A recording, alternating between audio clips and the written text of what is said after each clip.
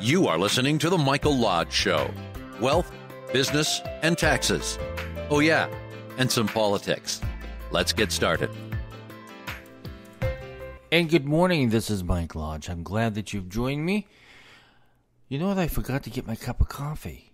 Shoot, I came into the studio and forgot my coffee. What is happening to me? I tell you, I'm losing it. My goal is always to make a cup of coffee in the morning, but this morning I forgot because I was so busy with other things. And there's a lot of things on my plate, well, not on my plate, but on my desk that I need to accomplish today. And so I forgot my coffee. And I think I just broke a golden rule. I don't know. Last night I sat down. I heard that Nancy Pelosi wasn't going to read the names of the individuals who were gunned down by the Taliban or exploded. A bomb had exploded and killed these 13 soldiers in Afghanistan. And she refuses to read their names on the floor of the Congress. 13 individuals who gave their lives for this nation. And also for the Afghan people.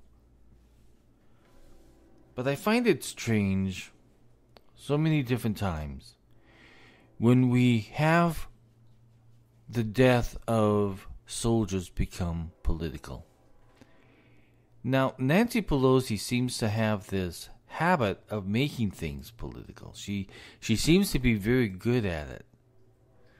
She is really good when it comes to making people angry because everything around her is political. If she doesn't like anybody, and she hates Congressman McCarthy of California, she hates him. Just hates him more than anything. So anything that he says and any request that he makes in Congress, and he wanted the names read in Congress, she says no. Because it's politics. It has nothing to do with anything else except politics. So last night, about 8 p.m. last night, I sat down and I sent a letter to my member of Congress. And I said, and her name is Frankel, Lois Frankel, member of Congress in Washington, D.C.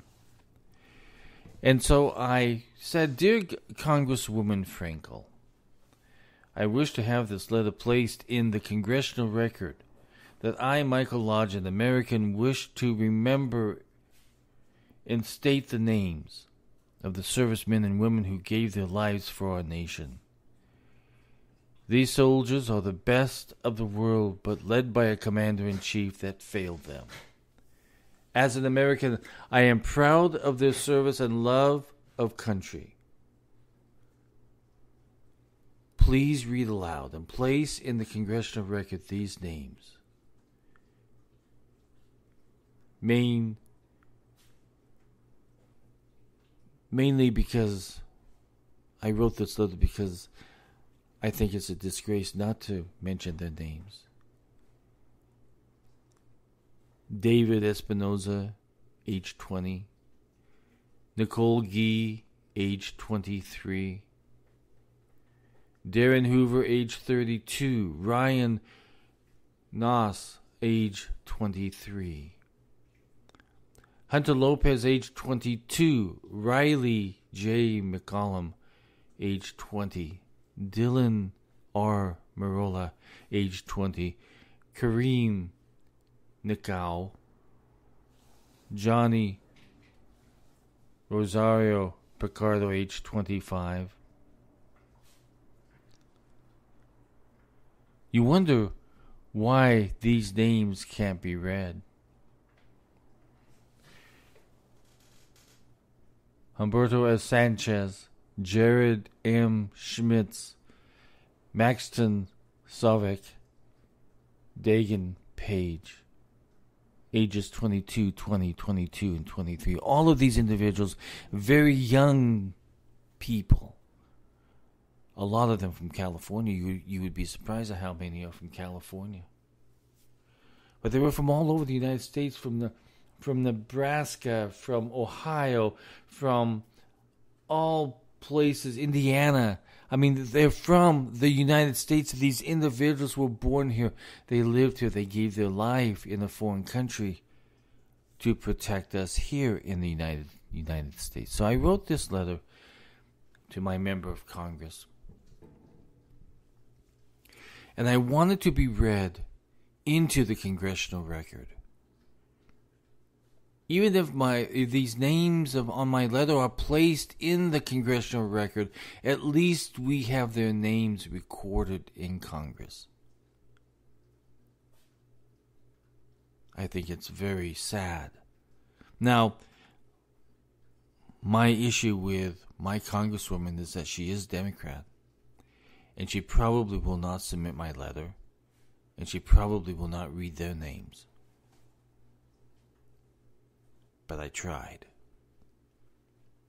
Just as these Americans tried, so did I. I tried to get their names in Congress also.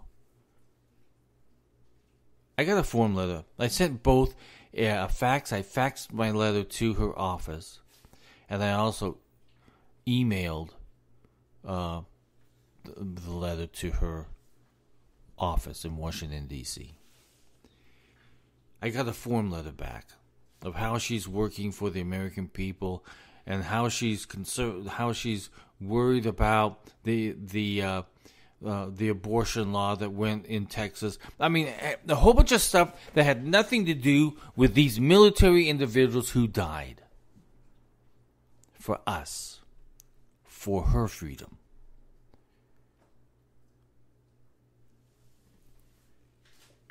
Politics should never be in the military. And the problem at the moment is that Washington, D.C. is so politically corrupt, so destructive to how America used to be, of how we were proud of every single member that served in the armed forces. And as an American, and if you're in the armed forces, and if you're listening to me, I love you people. I support you people. Unfortunately, at the moment, you're led by the wrong commander-in-chief. Commander-in-chief that doesn't even know who you guys are, who doesn't even know where he is at. But I love you guys. I am so proud of every single one of you. I remember the first time I met a military individual. I used to be, when I was a kid, I was growing up in Seattle, Washington. And I was a member of a marching group. And we had uniforms, and we marched, and we did all different types of exercises and everything else, but we marched. It was Seafair. And if you know anything about Seattle, they have this Seafair.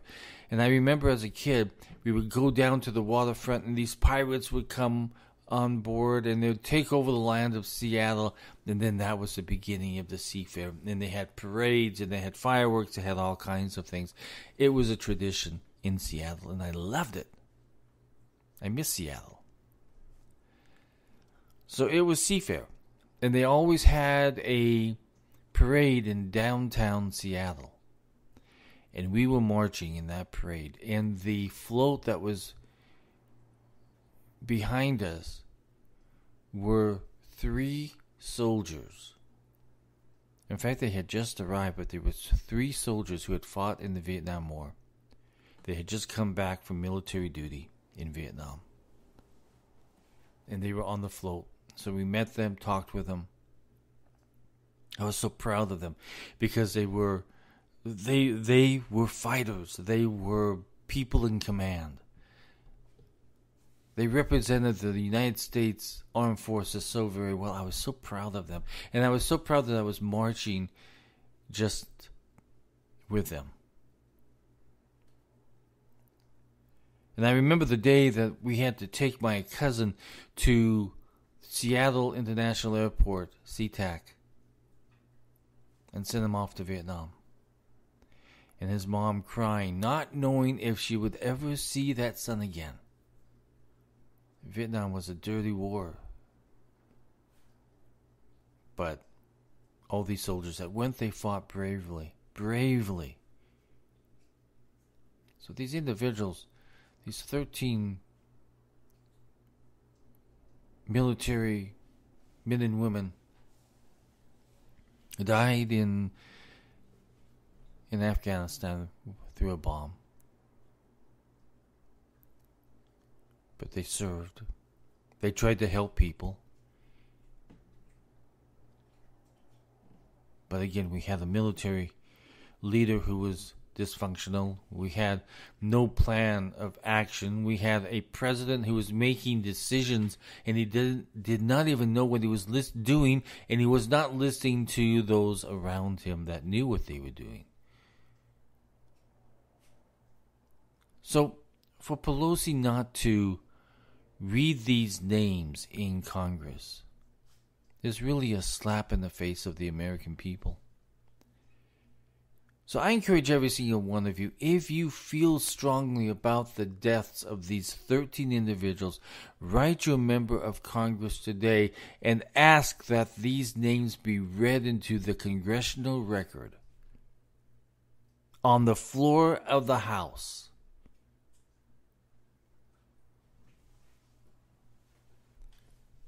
And be proud of these individuals.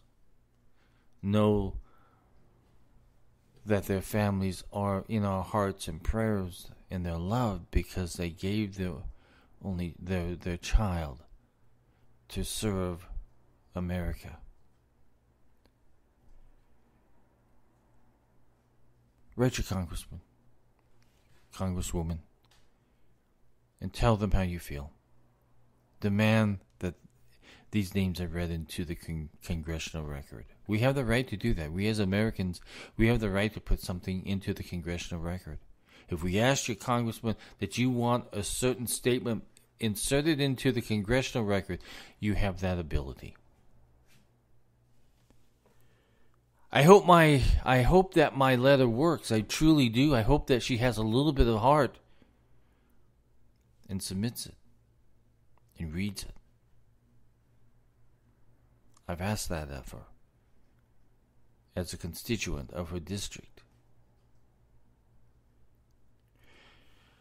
So that's my request of you this morning. Go out there and do something for these 13 soldiers. They're in our hearts. They're loved by America. So I will get off of that subject for right now, because I just felt that I had to do something. When I see a hateful Speaker of the House, I've got to do something. I've got to try something.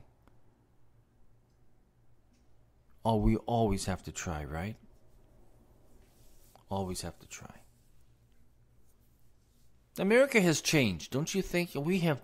This America is not the America that I grew up with. This is an America that is totally different, and is going in the wrong direction. There was a poll that came out yesterday that 59% of the American people feel that America is going in the wrong direction.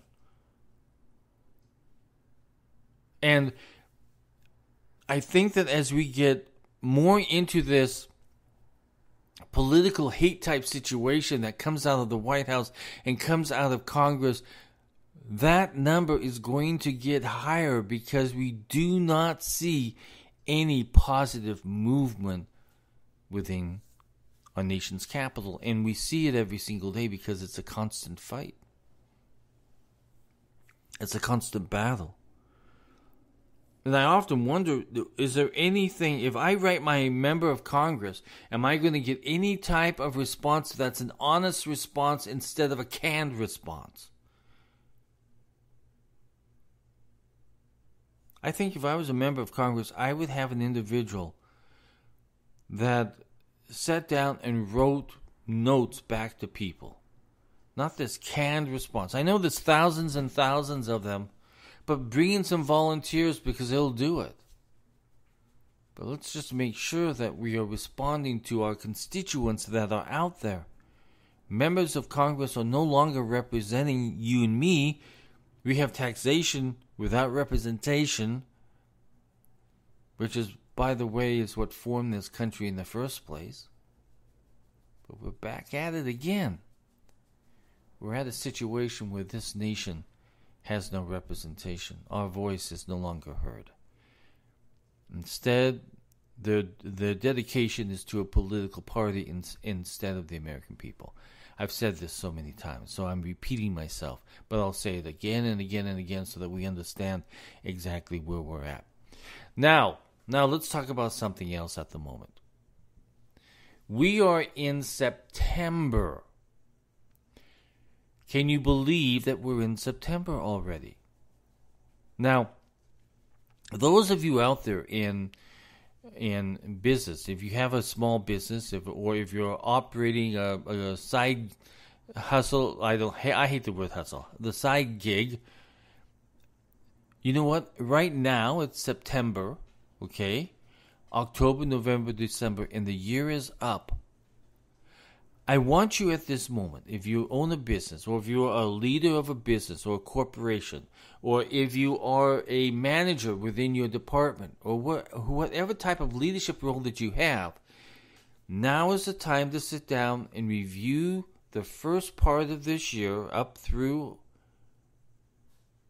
August. And I want you to sit back and look at the results and see what went right, what went wrong. What happened that made the company shift in some sort of way? Go back and review your numbers and look to see exactly where you were at from January through August. Look at it month by month, side by side. Look at the income statement side by side. Look at your balance sheet side by side. Look at them very carefully. See exactly where you went up and down is. What was your revenue like? How did it go up or did it go down? Did your expenses, did they go up or did they go down? Or did they stay the same? What is your bottom line, your net income? Where are you sitting right now from January through August on your bottom line? What are the results of your efforts for the first part of this year? Then I want you to sit down and say, okay, what can I improve on? Take your notes, make some improvements on where you can do better at. See, in business, we have some controls that we can make things stronger within our companies. And if you're not looking at your financial results and your cash flow and everything else, you're not going to know exactly which direction you're going or how you can improve it. You see, planning is everything. Planning is sitting down and review and then also planning for the next few months to end out this year. You've got 4 months at the moment to get some results going. I want you to look at your income. Look at your sources of income. What items are really doing well and which ones are not doing good? Which services are making you money and which are not making you money? What can you do to improve the top line? And then you need to go down through your expenses. What are those items that we can cut that we don't really need?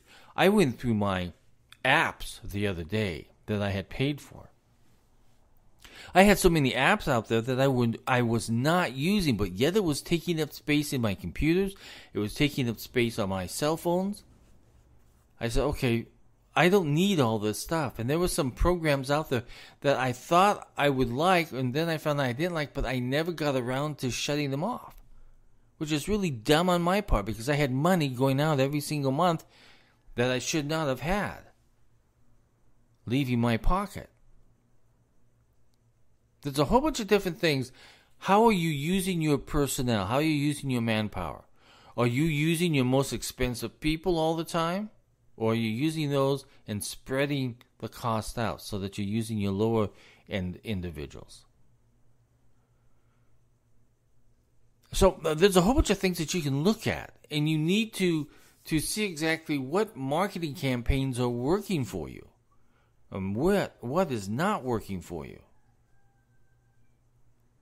I don't know if you can hear that, but there's a chicken in my neighborhood. Every morning he comes down to my house and he crows in front of my house. I have so many, I don't even know. And this guy, he's a big old white chicken. He is a monster of a chicken. And then he always travels with a little brown chicken. And they go up and down our streets. And they say hi to everybody. Sometimes they come into our yard. Sometimes they don't. Sometimes they just stand out in front. And I saw my dog staring at something. They were literally staring at something out past my gate. And then I looked out and there was a chicken out there. And the dogs had never seen a chicken before. They did not know what that is. But let's get back to business. Okay, so I've kind of outlined what you really need to do to look at your business. And then I want you to sit down and talk with some of your people. Now, we don't really talk anymore, right? Zoom. Turn your Zoom on. Call one of your employees. And just have a chat on what is going on or what they feel needs to be improved. If you're not getting the answers from them, they probably should not be within your organization. They're just taking up time and drawing cash out of your paycheck. Remember, hire people of value and that are going to bring value to your organization. If you've just got people sitting there not really doing anything, maybe a little bit of entering stuff into the computer or taking phone calls, but they're not contributing to the process of generating revenue for the company, then maybe they should not be there. Remember, we want people of value. And they're going to bring value into the company. So take a look at your staffing. It's a good time to do that. I remember when I had a whole bunch of companies, I remember that I had some favorite individuals. Because they made me laugh. And some of them were tremendously good workers. I mean, they literally did a good job. But then there were other people who just kind of moped around and kind of did a good job. But I was stupid enough that I kept those stupid people on my payroll. And I should never have done that. I should have gotten rid of them very quickly. Because there are individuals out there that want to do the work. So look at your staffing situation. Are you using the right amount of time? Is it time to look at salary increases? Is it time to set some rules on bringing in business or work into the company? Set some rules on that. Set some guidelines. And then the most important person I want you to look at is yourself. How are you spending your time? How are you communicating to the company so that they know what their responsibilities are? And not only that, what is your responsibility as the leader of that company? That group, that project team leader. What are you doing to make it better for the company? And then you got to set some rules for yourself, too. It's not just about everybody else in the company, but you are the leader at the top and it trickles down. And if they don't see you producing, the rest of them are not going to produce. That's just how it works. Top-down theory. And don't think that you're doing all the work and nobody else is. I had a conversation with an individual the other day, and she said, listen, I am doing all the work. I said, I don't think so. Tell me what you're doing. And she told me her duties. And they were just duties. It wasn't anything special. And then I said, okay, let's talk about your 5 leaders that are report underneath you. What are they doing? And she mentioned what they were doing and what they were working on. And I said, okay, so to me it sounds as though you're doing minimal work and they're doing the majority of the work. How are you involved in what they're doing? Are you meeting with them every so often to see exactly what's going on? Are you monitoring results? Remember, we are a results-oriented business entity.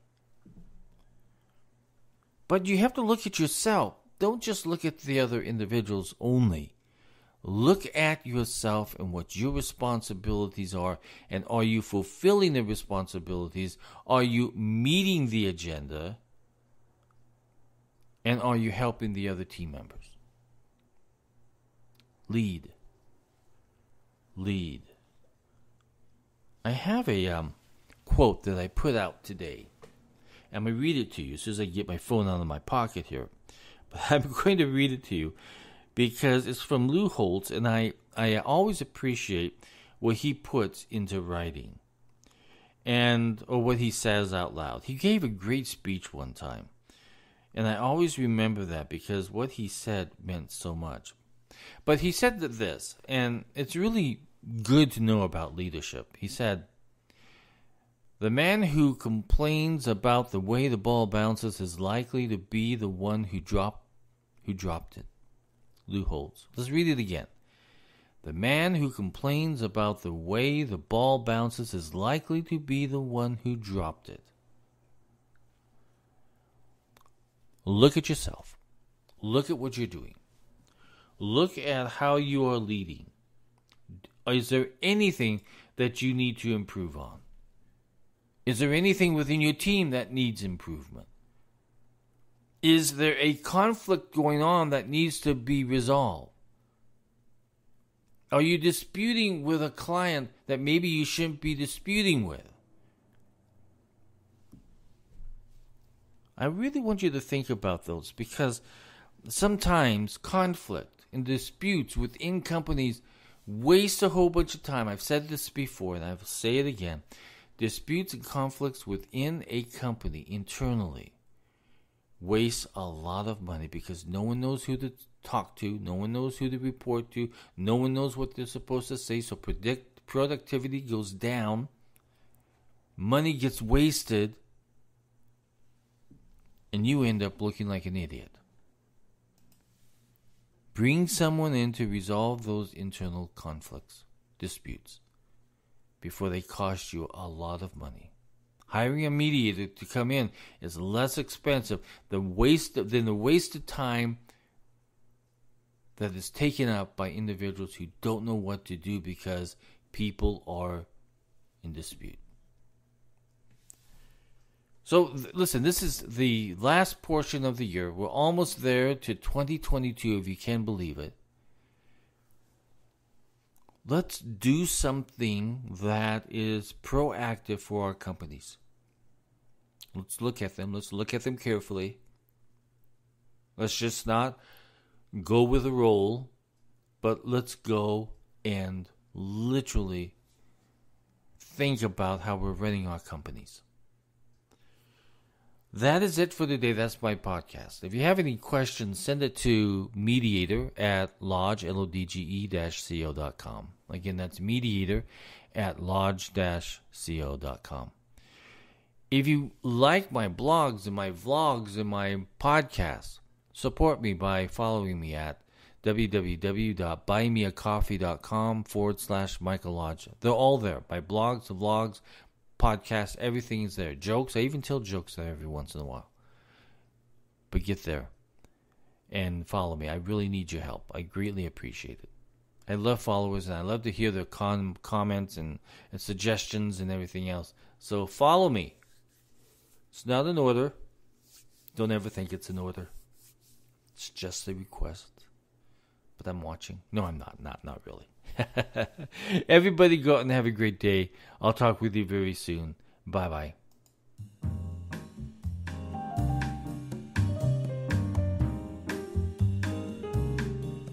This podcast has been produced by Michael Lodge, fully focused on content.